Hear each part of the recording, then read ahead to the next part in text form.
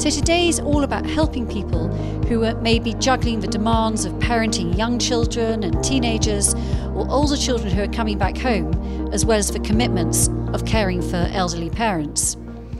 And there's so much to think about, so much to plan for. We're here to help people as they navigate their way through those transition points in their life.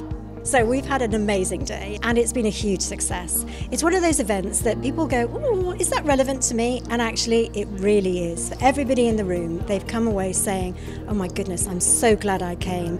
It's getting people together, engaging, sharing stories and ideas, sharing their own views and their expertise, and I think it's lovely to do it in the same room, but also listening to different people speak, which really energises everyone every time a new person comes up to speak. So yeah, it's been a great day. We've heard from everything about sort of mental health, physical health from our age, slightly younger, going forward to looking after our parents and grandparents.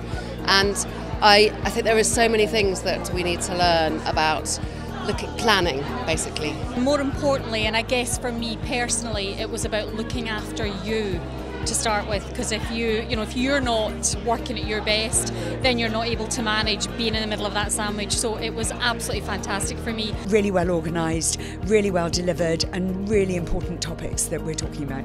I thought the speakers were incredibly engaging. I've met some very, very interesting people. Everyone's been very friendly, and I just think what an amazing network Sarah and her colleagues have set up. The message from today is to have a plan, because it gives you the freedom and the security to look ahead, find purpose and to thrive.